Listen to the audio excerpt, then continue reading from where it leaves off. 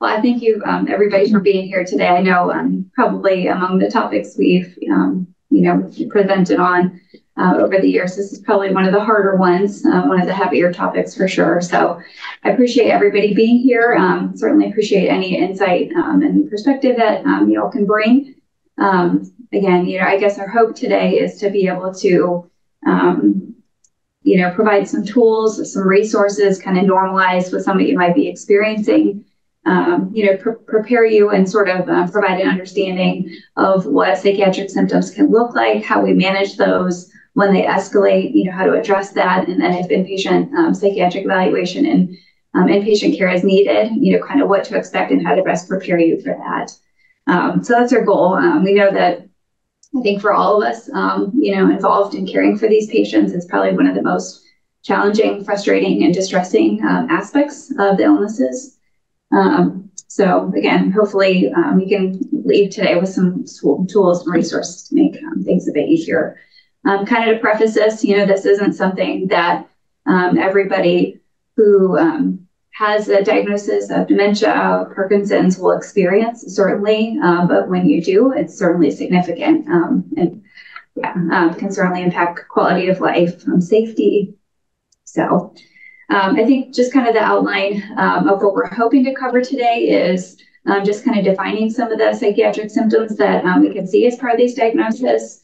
Talk a little bit about, both non-medication and medication management. Talk a little bit about, when symptoms escalate, how to identify that and kind of how to address that. And then also talk about, when inpatient psychiatric care might be indicated and how to seek that care. And then also, once you're kind of in that process, what to expect.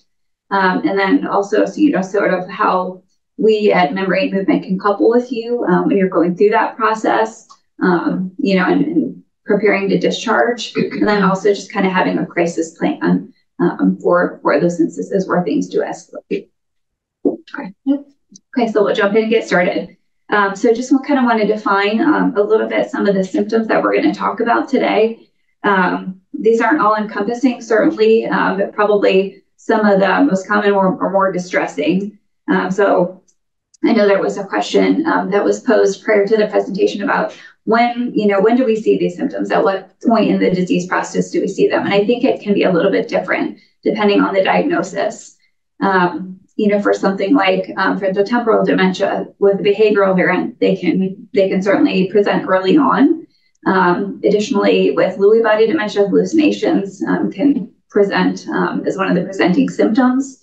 For a diagnosis of Alzheimer's disease, typically that occurs when the disease is more advanced or advancing. And then like Parkinson's-related cognitive impairment or Parkinson's-related psychosis, again, that's usually when the disease is more advanced. Again, that doesn't mean that everyone with a diagnosis of dementia or Parkinson's will experience these symptoms, but if they are experienced, typically they're at more advanced stages, just depending on the type of illness we're talking about. So just again, to go through some of the symptoms and define them so we kind of know, what we're referring to as we're talking about these. So anxiety, of course, excessive worry, rumination, nervousness, that can manifest in physical symptoms, sweating, heart palpitations, depression, which would be like sadness, tearfulness, hopelessness, loss of interest in normal activities or hobbies, can involve difficulty concentrating, changes in appetite and sleep, suicidal ideation. So when we refer to that is expressed thoughts of wanting to end someone's life, and that can range anywhere from in passing, I don't want to be here anymore, to, I'm planning on hurting myself and I have a plan to do that. When we talk about agitation, what we're referring to is like restlessness, emotional distress. It can involve aggression or hostility. Aggression, which can be in the form either verbal or physical aggression, or hostile or threatening behavior. Sundowning, and that when we talk about that, that's kind of the increased confusion, restlessness, anxiety, agitation that can occur kind of late afternoon, early evening, and extend into the evening hours. Delusions, those are those false fixed beliefs that's not based in reality. Like, this is not my home. You are not my wife or husband. I have to go to work. Someone's trying to harm me. I saw, my mother today. Hallucinations, and sometimes I think it's hard to distinguish between those. But hallucinations is truly when somebody is, hearing something that, others are not hearing, seeing, something that's obviously others are not seeing. A lot of times that can be in the form of people or animals. And actually hallucinations can involve any of the senses. So they can involve touch, taste, hearing, sight, smell. And then anosognosia, I know, again, there was a specific question about this. Anosognosia is that, I know it's a really long term, but it's a symptom that can be seen in someone that has a diagnosis of dementia, in patients with psychiatric illness, especially like schizophrenia, bipolar disorder, individuals that have strokes that affect certain parts of the brain. And basically what this is a lack of insight or unawareness of their own illness and the limitations that the illness causes. So basically, I don't have a problem, I'm not sure what you're talking about, I'm fine. It's very common with the diagnosis of dementia and very challenging. And then just kind of a distinction between delirium and dementia-related psychiatric symptoms. So you can see some of these symptoms kind of in an acute onset. And typically that's a sign that that's something more acutely going on than just, a progression or flare of the dementia. Like if somebody has an infection, or it can be medication related, if they were hospitalized, dehydration, something like constipation can cause what we call an acute delirium. And typically when you see that, it's an acute worsening of confusion. They may start having hallucinations when they've never had those symptoms before, or delusions. But that is acute onset. So typically, they didn't have them a few days ago and now they do.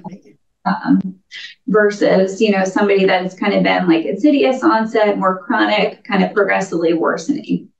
So just kind of wanted to make a distinction between those two. So as far as, how do we manage this, kind of day to day? So as far as non-medication management, obviously the first thing that we would recommend is managing your own stress as a caregiver. If you're stressed and fatigued, these symptoms are going to be infinitely more difficult to manage. I know we say that a lot, and it's much easier said than done, while you're kind of in the midst of caregiving, but it is very important making sure that you're addressing your own healthcare needs, to the extent that you're able to engaging in things that, provide stress relief and joy, taking breaks and getting respite, enlisting help, again, to the extent that that's possible and that you're able to. Consider participating and getting support from a support group, therapist, or counselor, again, just because I think just in general caregiving is so difficult. And when you're dealing with these psychiatric symptoms, it's so much more challenging. So caring for yourself and trying to keep your stress level as low as possible, obviously, will always help. So again, anosognosia was one of the things that was specifically mentioned. This is extremely challenging because I think a lot of us, even psychiatrists, a lot of times feel they're just being stubborn. They're just in denial. Where they just they just don't want to deal with this. They just are kind of trying to deny what's happening. But it's not. They really. It almost would be like somebody saying you have diabetes, and you're like, I know I don't have diabetes. Or actually a good example from the book is, and I'll share this book with you guys, somebody saying, he said, if you were to go home today and somebody said, that's not your home, and you were convinced that it was your home, it's kind of similar to that. So, I know sometimes people want us, to talk to the patient, and tell them that they have a diagnosis, but it's not that simple because they truly believe that they don't. And it is not denial. It is not, just being difficult or stubborn. It truly is a symptom of the disease. And oftentimes that's when the frontal lobe of the brain is involved. That is the part of the brain that's involved in judgment and reasoning, behavior, insight. So when that part of the brain is affected from any of these diseases, that can contribute to this lack of awareness, so lack of insight. There aren't really medications specifically necessarily to treat that. So I did want to share this book. I know this has been circulating in our office. It's called "I'm Not Sick, I Don't Need Help," and it's by Xavier Amador. He is a trained psychologist, PhD trained psychologist.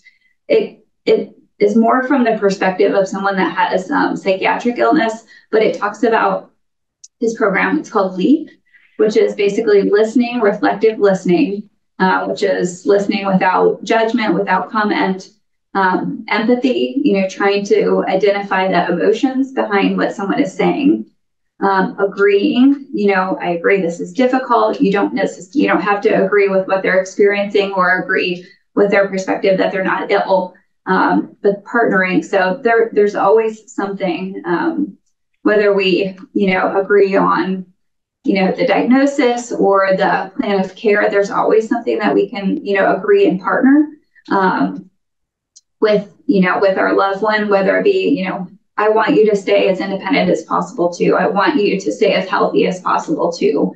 So trying to find those common ground. Yeah. And basically, I think his premise is if we can maintain the relationship, oftentimes, and find the things that motivate our loved ones, to consider the things that we're, suggesting, that, oftentimes we're going to be much more successful than if we're constantly butting heads and arguing. But he goes through his program pretty in depth in the book, and talks about, syngnosia specifically, along with, also, kind of the experience of inpatient psychiatric care. So I found it to be really helpful. Yeah, it's called "I'm Not Sick, I Don't Need Help." How to help someone accept treatment, and it's by Xavier Amador, PhD. I typed it into the chat for anyone who's following on Zoom, and when the video is posted, we'll make sure that it's there underneath. Did you say you said the L and the E and the A? Oh, yeah. So listening, empathizing, agreeing, and partnering. Yeah. Yeah. So, other just kind of on medication approaches, picking your battles, if it's not something, that needs to be done now, or it's not going to affect someone's safety, trying to decide, is this something, we want to kind of butt heads over or conflict about, or is this something that I can let go? Identifying the precipitants to behavior, whether it be bathing, having direct conversation, or, stressful conversations or certain topics that you can identify that will sort of set someone off. Taking medications, dressing. I was taking care of an individual with moderately advanced dementia at one point, and he would become really combative, resistant during bathing. And we finally realized he was an older gentleman. There was a woman, bathing him that he didn't recognize, and kind of come to find out, I think it was just the fact that there was a strange woman, that he didn't recognize, with him in an intimate setting. And obviously that was a big precipitant to the resistant behavior and aggressive behavior. So we're able to kind of adjust things a little bit and address that. And actually the behaviors improved without medication. Trying to avoid correcting, or using the words can't, don't. Instead, redirect, distract, reassure. Try to stay calm using soft reassuring voices. Specifically for hallucinations, you don't have to go along with the hallucination and say, yes, I see it too. But just acknowledging that for them it is real, that it can be very scary, very distressing, and that you're with them and that they're safe. And then medications, just to kind of talk very high level of those. One other thing I wanted to mention, weapons.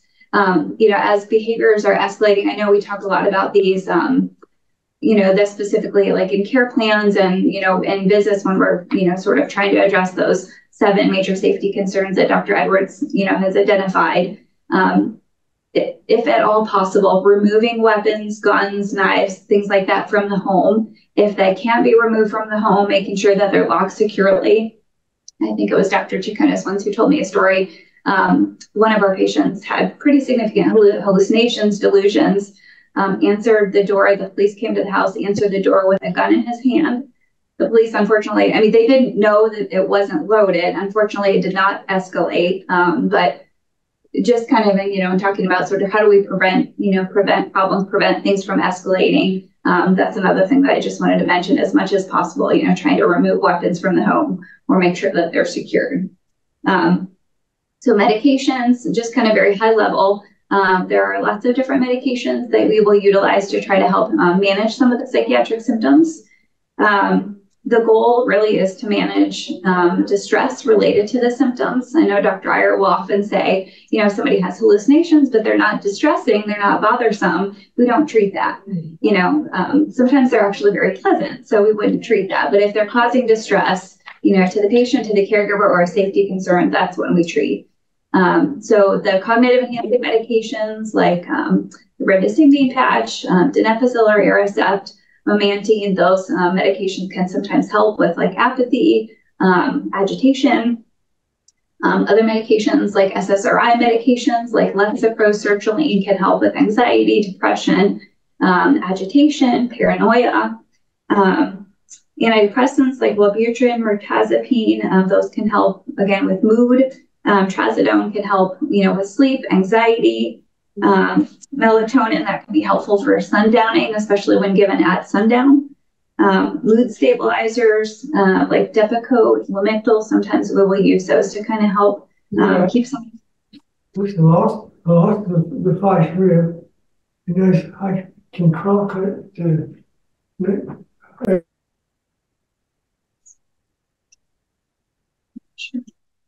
I've just muted everyone. If you have a question, go ahead and put it in the chat, and then if we need to turn on your mic, we will, but we don't want to accidentally hear your conversation. That might not be meant for us. And then just briefly, so benzodiazepines like Xanax, Ativan, we typically really try to avoid those medications as much as possible, just because they can have paradoxical reaction where it can actually cause increased agitation. They can increase fall risks, sleepiness, and actually increase confusion. But there are some occasions where we will utilize those medications. And then antipsychotics like quetiapine or Seroquel, risperidone, Abilify, those medications can be very helpful, like with hallucinations, delusions, paranoia, those types of symptoms. Yeah, so I think sometimes we can kind of do things before we use medications, create a calm environment. So sometimes just dimming the lights. So if people are ramped up, pacing, closing the curtains, that kind of thing, if we just kind of dim the lights, possibly put some soothing music on. Sometimes, if they like water, a lot of times people with dementia don't like water, but if they still do, maybe a bath. Or sometimes just change of environment. So if we're inside and they're, getting anxious, irritated, whatever, sometimes just taking them outside on the porch is helpful, or taking them for a walk, or even a car ride, just a car ride, taking them out, showing them different, houses or trees blooming or whatever. That's very helpful. So there's a lot of things that we can do for redirection. And then also during bathing, so really just kind of prepare them, always tell them exactly what you're doing before you do it. Make sure the water is a great temperature, warm, not cold, not too hot, that kind of thing, because we know this population they're normally very cold natured. So getting the bathroom warm, having a towel maybe warmed up in the dryer, to wrap around them when they're waiting to get in or out of the tub, that kind of thing. And then also, a lot of times we'll introduce caregivers into the home. So it's kind of strange, right, to have someone come into the house and bathe someone that they don't even know. So Heather kind of talked about that. So I always say, let's kind of make a relationship, get the person to know the individual a little bit before. Have them come over, play games with them, color, take them for walks or whatever, and develop a relationship before we just go ahead and go into the bathroom and start, okay, we're undressing now and going into the shower. So that kind of thing is helpful as well. So if we get into helping tips, and Heather has really explained a lot of the clinical medical side as well. As a caregiver, I like to tell people, your loved ones are typically reacting to you, your senses, your nervousness, their senses are picking up on it. So these skills are necessary to keep them calm as well as you calm. And that's kind of the name of the game. Now, there are a lot of times you don't have control of it because it's their brain. So a lot of times your tolerance is what's going to determine if it's managed and how it's managed before it gets to the crisis. So once you've passed that, when is a crisis, right? So a lot of times a crisis will look like somebody who's manic, just running around, speaking really like off reality, threatening you to anger and agitation. So the things that are kind of more of that bizarre behavior.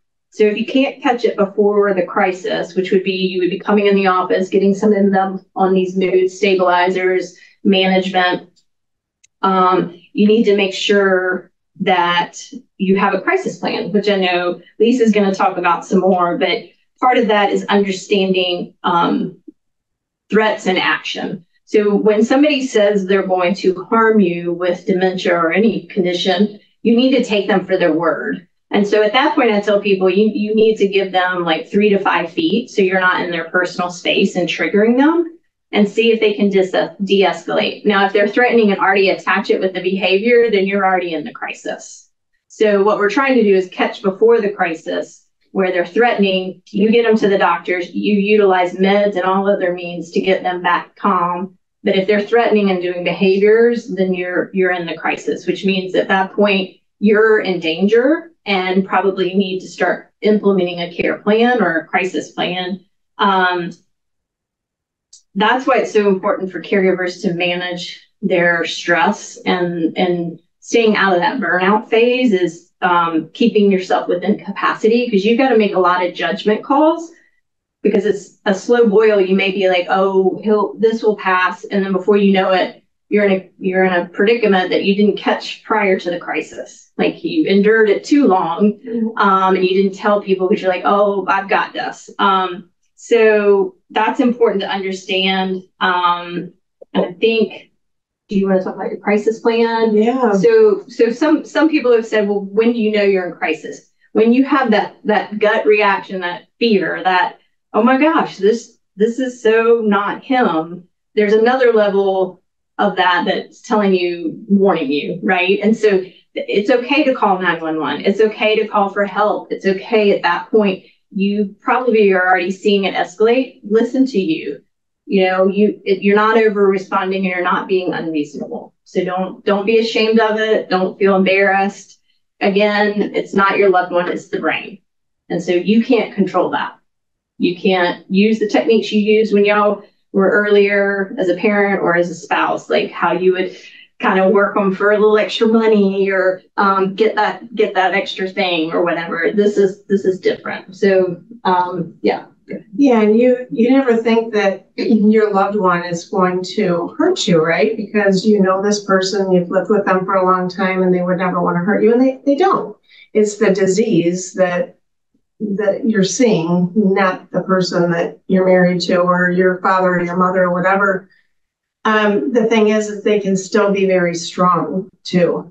So we just have to make sure that you're safe. And we have so many caregivers that we counsel about this, because they just, they feel that love for someone. They worry about, the first thing, they don't think that anything's going to happen, like they won't hurt them.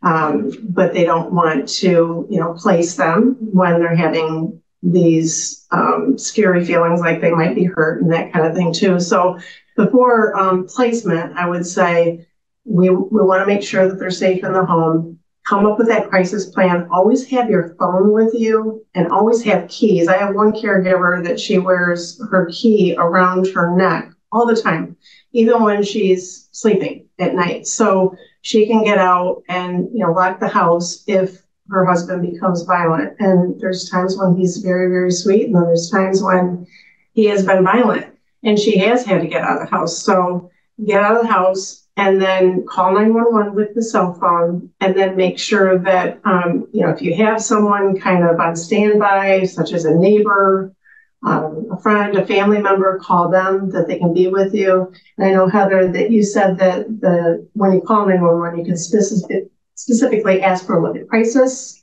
hotline, or what is that? Yeah, so just a couple of resources that we wanted everybody to be aware of, because a lot of times, unfortunately, I think, you get into these situations, a lot of times it's at night, when our office may be closed, or you're up with, your loved one and, by yourself. So a couple of resources. There are 24-hour behavioral health lines, both through Novant and Atrium. So if you're not sure, is this something, is this something that I'm going to need to seek inpatient, treatment for or not? They're always available to kind of walk you through that and triage whatever, symptoms that you're seeing.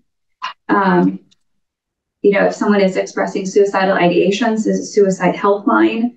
There are mobile crisis services through the South Carolina Department of Mental Health, and also Mecklenburg County has one as well.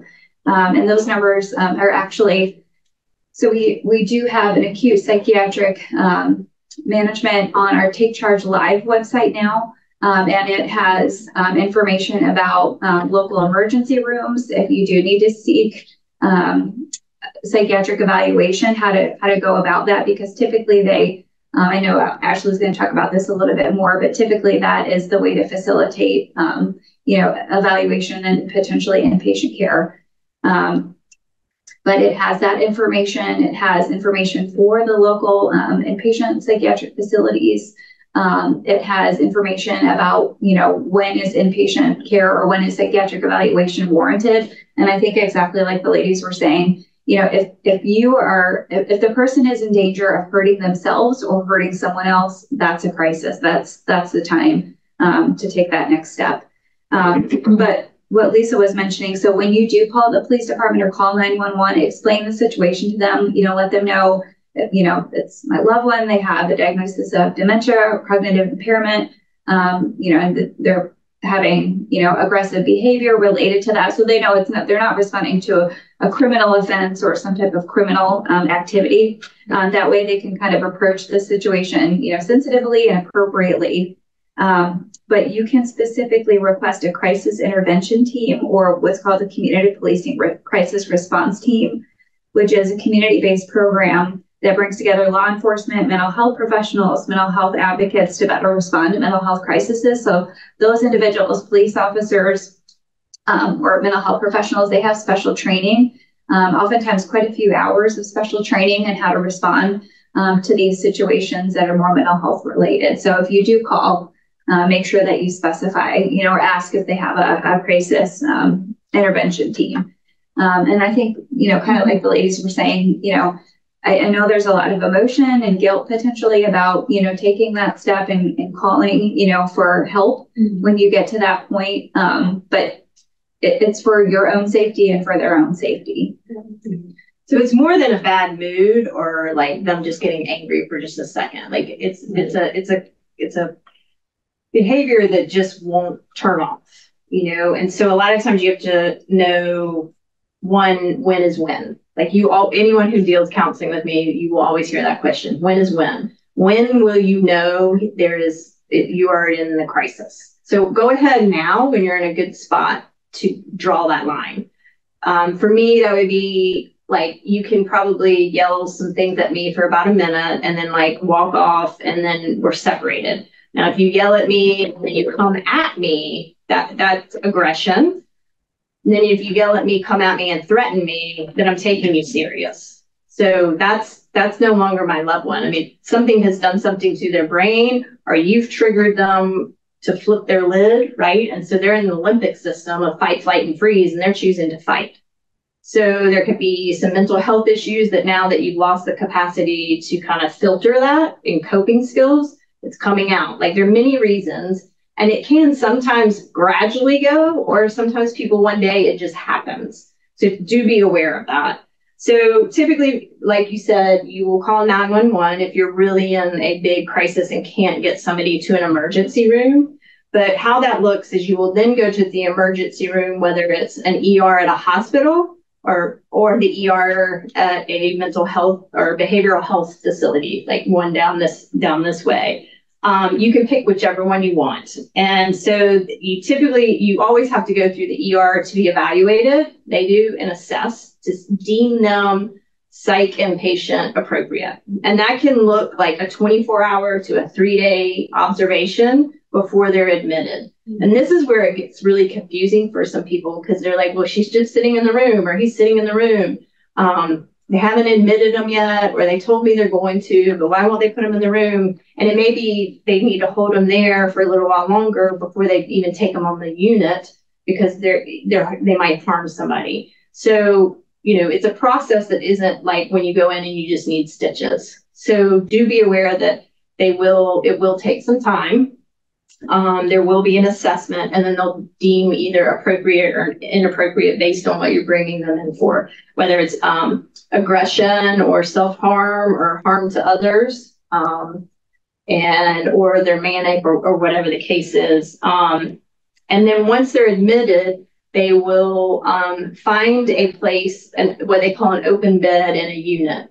And this is where we like to really advocate, which is you're going to ask for a geriatric psych inpatient bed. And you can say that when you're in the ER with the psychiatrist or the other people. Like, we don't want any mental health facility or behavioral health. We would prefer a geriatric. And they have those. So the individuals of older adults actually have a separate unit that is away from all of that, just like the children do. And I highly recommend that because it's a different population and it's a different management and it's less stressful. Like, people aren't running around and things like that. And so, yeah, go ahead. I was just going to say, kind of going back to the emergency room, just because I know this has happened, we've had situations where we really felt strongly that somebody needed, psychiatric evaluation and inpatient care, and they've been, evaluated and turned away from the emergency room. So I just want to, I guess, put that out there.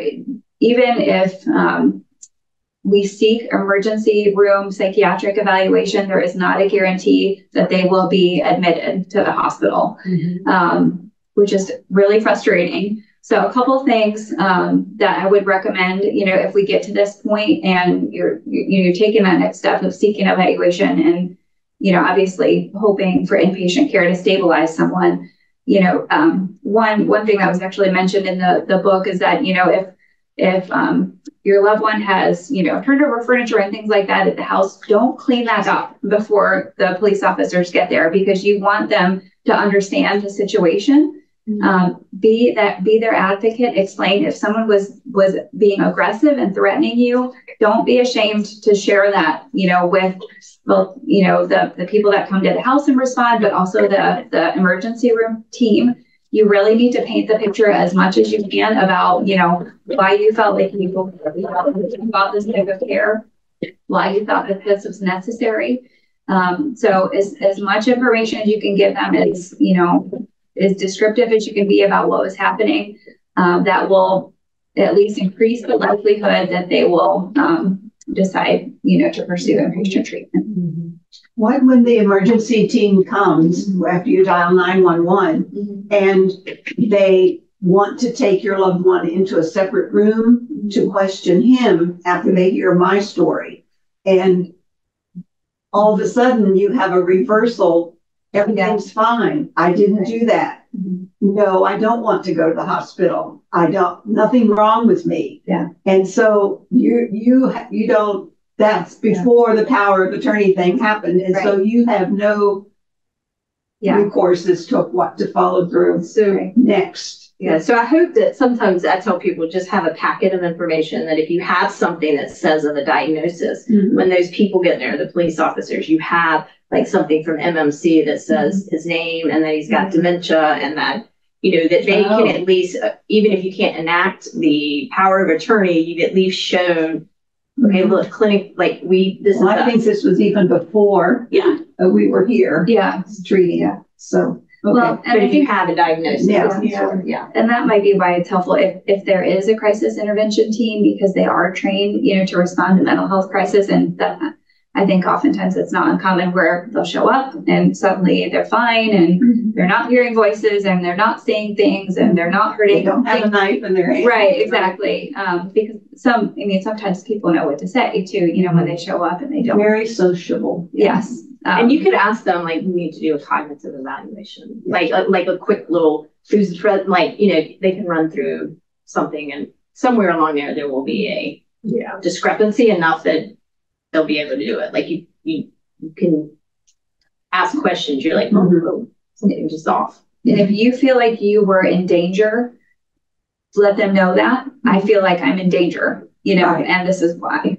Because they'll take that more seriously. And they ask such specific questions like, did he push you? Did he touch you with the knife? Did he, you know, and so, and in all honesty, you're so nervous that you just blurt out what happens. And sometimes it comes out, even you sound worse than what you actually went through because it's so scary. Yeah, it is very scary. Yeah. It's stressful. Well, remember, you're being placed in an area that your body says you're being abused, but he has dementia, so you can't abandon him, right? Like, and that's a very contrasting experience. Like, you are in the stress response, but yet you don't get to walk away from it. Like, it's a unnatural response in a unnatural situation.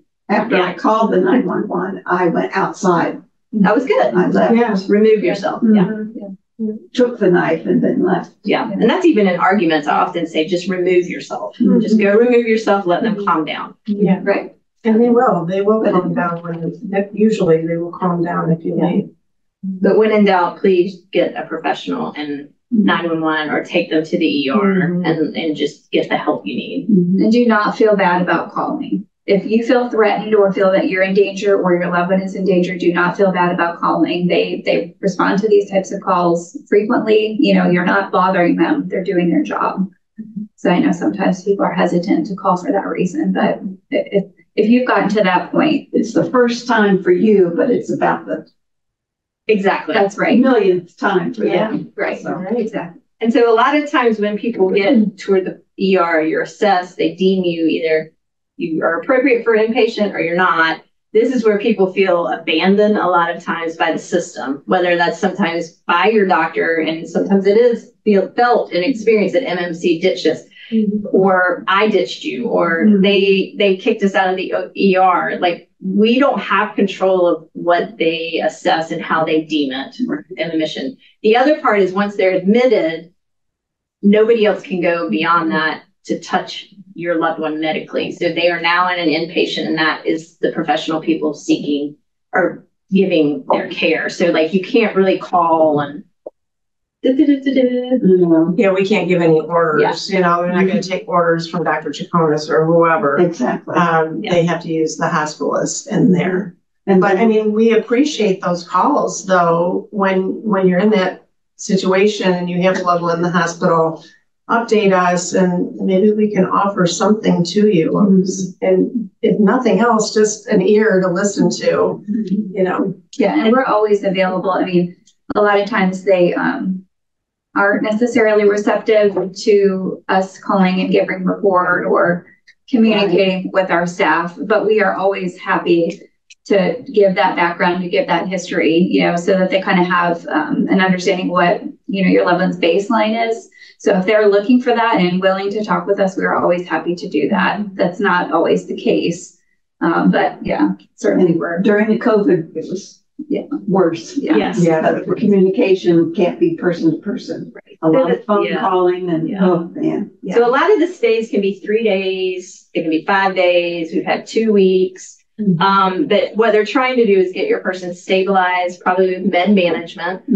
Sometimes they're changing meds, they're taking them up. And I'm going to tell you, it is better that they do it in there than you try to do this at home, because those changes do bring around bizarre behavior sometimes. Like sometimes somebody has a response that's not good.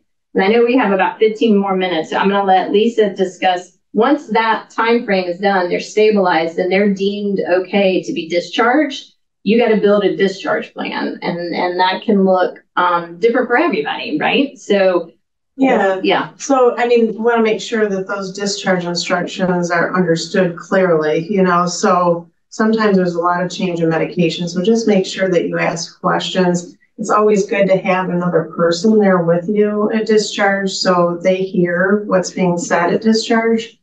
And then we normally will get the hospitalization records from the hospital stay, but you can always make sure that, we are fax the records, and we have other ways of getting them too, but we want to make sure that we have the medication list that is most current. So make sure that you go over that. And then we'll want to make sure that we have a follow-up visit scheduled with us so we can, we can see the patient and go over medications and make sure that they're working. They might need tweaked a little bit. There might be medications that we'll only use for a little bit of time, and then we'll slowly come off of them.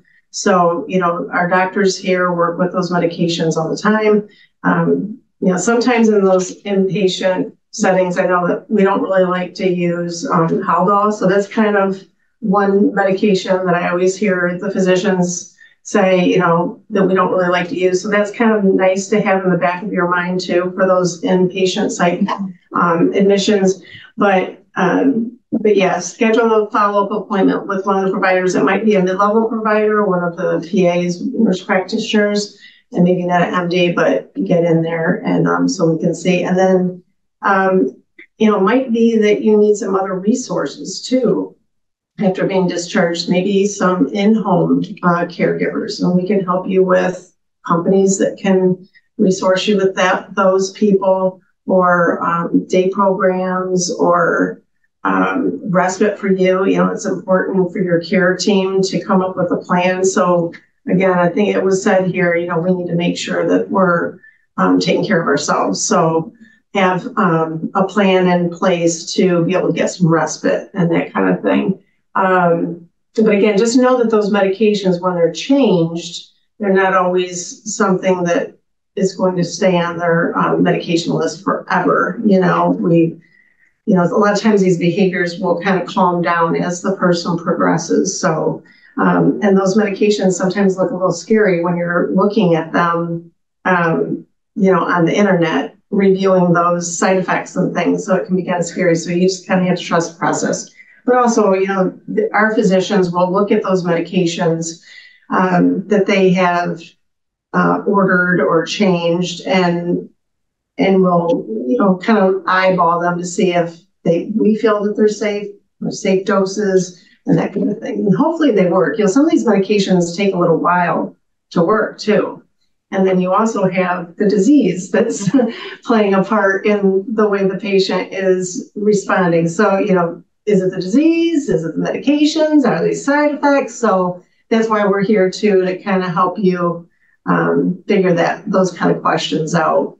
Did I miss anything? No, I think the last thing, and then we can open it for questions, is probably one thing we see a lot is upon discharge, the medication administration, like what they prescribe when they leave. A lot of times people take it upon themselves as a primary caregiver to rearrange those meds, or they're like, it's making him or her too sleepy, or she sleeps too much. What you have to remember is that person just went through a very high energy experience, like draining. And so I expect them to come back calmer. I expect them to come back and needing to repair and recalculate, and their brain to just, kind of realign with the new meds. And so like Lisa was saying, make sure you remember, like, they're sleeping now. but in 1 week, they're going to look different because the meds have taken place, or over time you can decrease them. But please, if there's anything you hear today, stick with the discharge meds as they have been ordered. When you start changing them,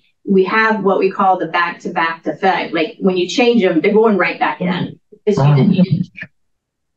So that's it. That's kind of it, right? Yeah. So I think we'll open it for questions. Yeah, I think the other thing we just wanted to sort of reinforce too, because I think this has been surprising to a lot of folks that have had to go through the emergency room and seek inpatient care, is wait times can be extended. You know, when you're in the emergency room and waiting for evaluation from the psychiatrist, whether that be, you know, via telemedicine or in person, that there can be, you know, an extended wait for the evaluation. And then once they determine whether inpatient care is appropriate or not, bed availability, waiting on bed availability, that can also be extended wait time, sometimes a week, sometimes more.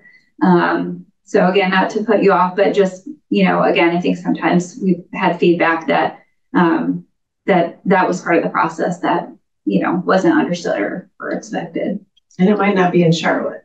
They might have to go an hour, 2.5 hours away or whatever for their geriatric. And that's okay, because you want to have a geriatric unit. Yes. It's okay. Yeah. So we have had some questions in the chat box here. There's a few that are just kind of clarification questions. Maybe we can just knock those out quickly, and then the others might be a little bit more discussion. Someone asked, did you say that diazepam was helpful for agitation?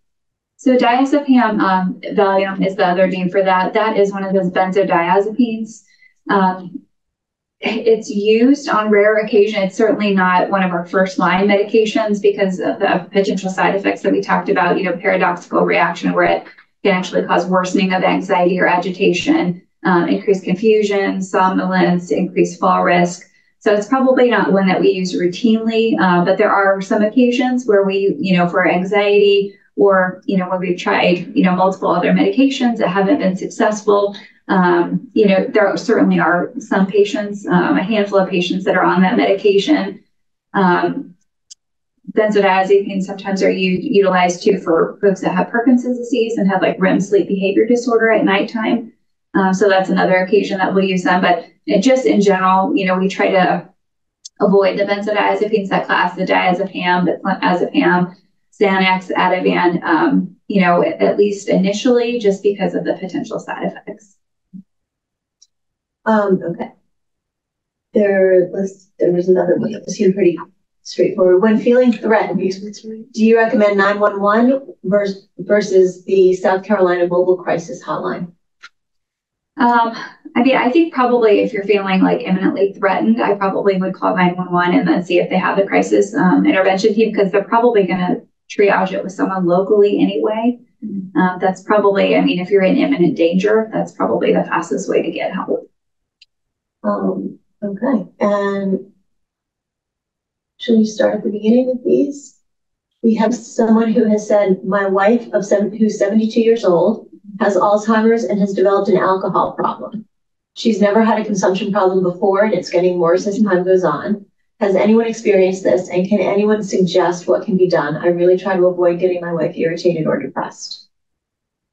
So you kind of got, I'll let you chime in, but you kind of got two different things going on. One is the inability to understand that she's had a glass. So I'm going to have another glass. So please understand, this is not, the consumption of overconsumption is not the same as if I went out and like had 8 drinks. Like there's almost like, I forgot I had one. So you are going to have to be the siphon of it, the bartender. And there are different ways of doing that. We can give you tips, but there's also the second component of how you go about it, which is why she gets angry. And so, you know, some of these can just be the tips of just how do you approach them? What distraction can you give? Can you take the white wine and mix it with like a LaCroix and you have it too and you make it funny? Or do you just say, we're going to have a dry January? Like, you know, we can figure out the other permissive deceptions of how to go through navigating and kind of like I call it a sales pitch.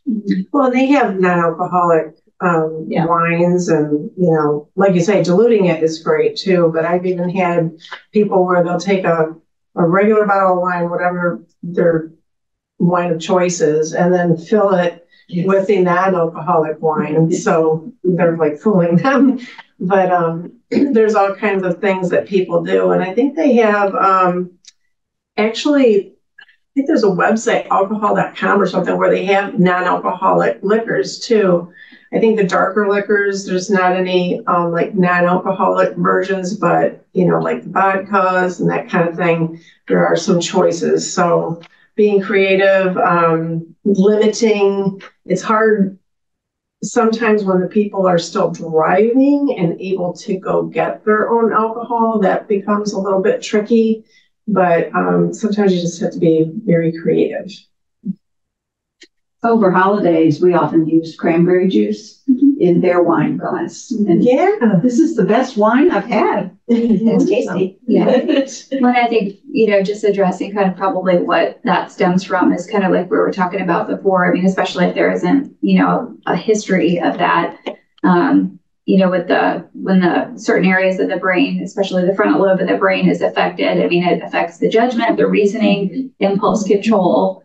Sometimes people, you put a plate in front of them and they'll just keep eating unless you limit, what's in front of them. So, obviously, I think that's probably all part of that, but, I think some of the. And you're not going to be able to explain it to get the permission you need from your loved one to say that, okay, I got it. Mm-hmm. So again, you got to have this, what I call the Santa Claus effect of what's your pitch going to be? What kind of carrot can you dangle out there, and how can you kind of navigate the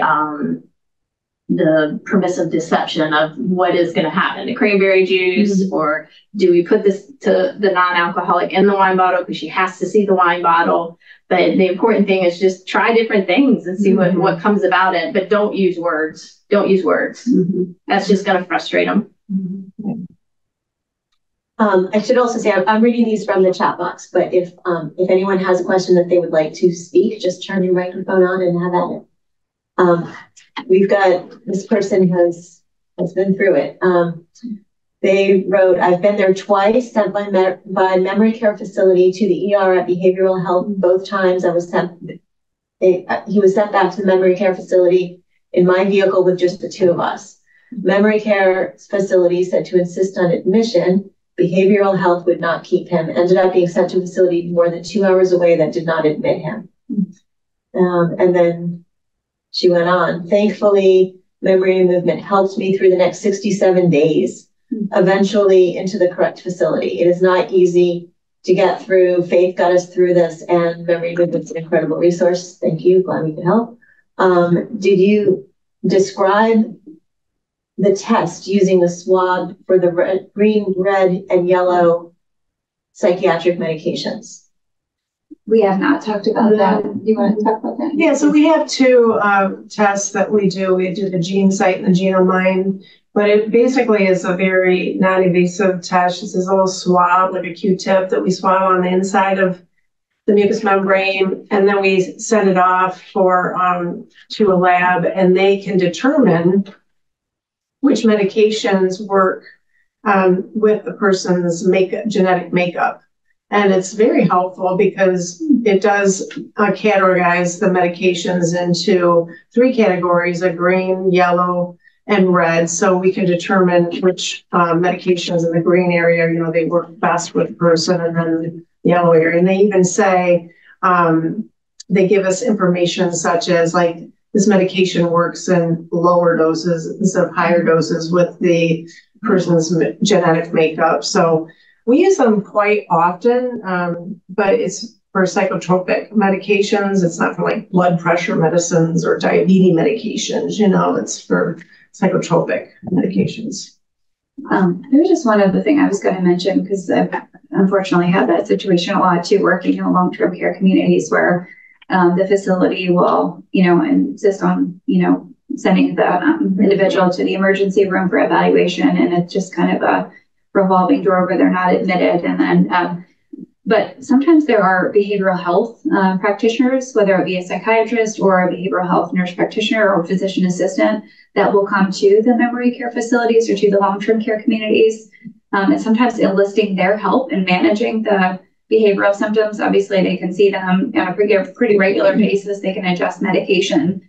They're at the facility. They're working with the staff there at the facility. So I think they feel supported and that they're able to kind of communicate their concerns and, know that they're working towards, better management of the behavior. But sometimes that is an option, and sometimes that can kind of stop that cycle of continuing to be, sent out to the hospital. So that might be something to consider if that's happening, just asking the facility if they have a behavioral health or behavioral health specialist that comes there to the facility to see the patients and help with management of psychiatric symptoms.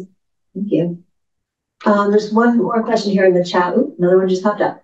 How would you deal with the adult child who does not believe one spouse's account of potential violence from the other?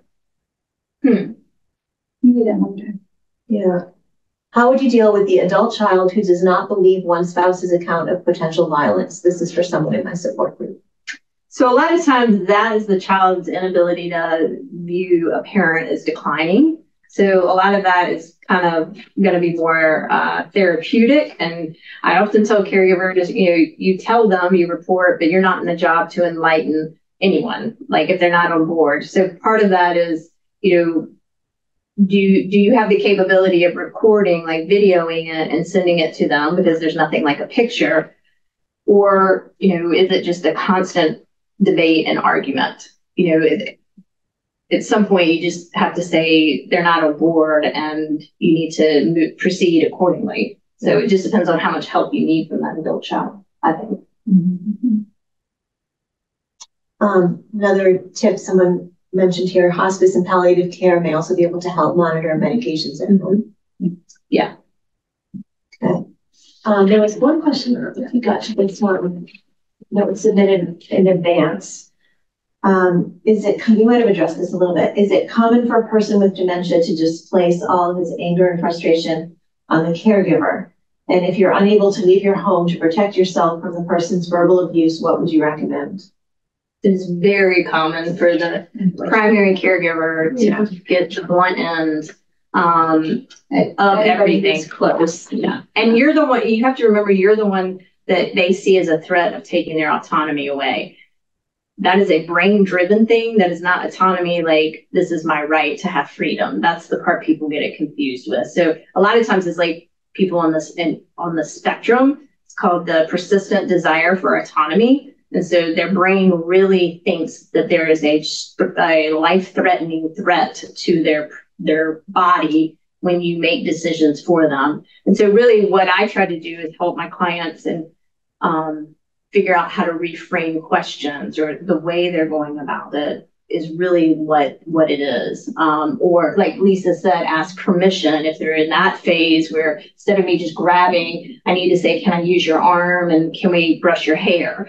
So it just depends where they are, and you can kind of get coached on that or directed, but remember their experience is you're taking something away from them. Yeah, and I think, just generally, so I know the question was specifically about verbal abuse. Obviously, verbal and physical abuse is, are two different scenarios. But I think, to the extent that you're able to setting boundaries, when that occurs, you remove yourself, from the room, from the home.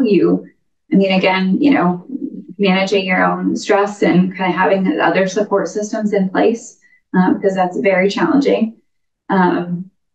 There's something else I was going to say. I think just, having respite, obviously having some breaks, because if you're constantly experiencing that, it's going to wear you down. But there are medications too that can help with some of it is just kind of, agitated and irritable and angry all the time. There are medicines that can kind of help take that edge off too. So please, if that's happening, please let us know. If any of these things are happening, obviously we want to know about it. Medicines aren't always 100%, miracle, but there's always something more that we can do, and we will work with you guys as much as possible to manage those symptoms and give you techniques, and also make sure that you're getting the support that you need.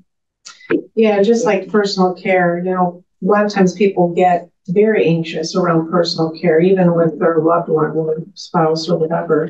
And that's one thing that's very hard to medicate out. Is just, we can use medications, we can try, but usually it's not something a medication is going to work on. Then it's more redirection.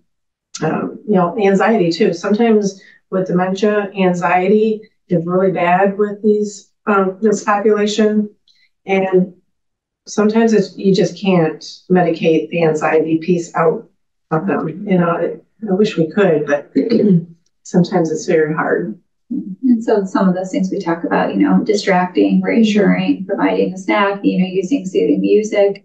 Some of those things can be helpful too, talking through kind of what you're doing before you're going to do it. Changing environments. Yeah. Try to help come up with some strategies based on the specific situation. Thank you. If there are any other questions, now's the time. I just wanted to kind of reinforce too. So, there's no way that we could possibly, go into depth on all of these things that we talked about today as much as we would want to. But there are a lot of resources on our Take Charge library as far as like communication techniques, how to manage, delusions, hallucinations, sundowning, how to access acute psychiatric evaluation and care. So please do utilize that resource. Like I said, there's a lot of information on there that we couldn't go into as much depth as we would have liked due to time constraints, but there's a lot of good resources on our website. And there are local resources that can do dementia training. And I often tell loved ones, that's a great resource like Angela Burrow. That way you really do learn more about the brain and don't always personalize that that's your spouse or your parent that is doing that to you. And it gives you the skills and the tools to utilize. If anyone is wondering how to find this magical library that Heather mentioned, at the top of, if you go to our website, at the top of every page, there's a menu bar, and just click on education, and a drop-down menu of little chapters under education will come down. One of those is Take Charge Library. Another one is Take Charge Live, which is what this program is part of. And at that tab, you'll find recordings of the last 2 years of these programs, and in a few days, this one. And you'll also find a little questionnaire. It's a very short little form. If you have any ideas for a topic that you would like to see addressed in Take Charge Live, this caregiver strategy series really came from caregivers asking for information about topics. And so we really want these to be as useful for you and informative for you. We know that your time is precious, and if you're giving us an hour, we want to make it worth it. So if there's something you'd like to hear more about, fill in that 2-second form, hit send, it comes to me, and we will be on it. So thank you very much, and have a great evening. Thank you for joining us. Thank you. Thank you. Thank you. Thank you.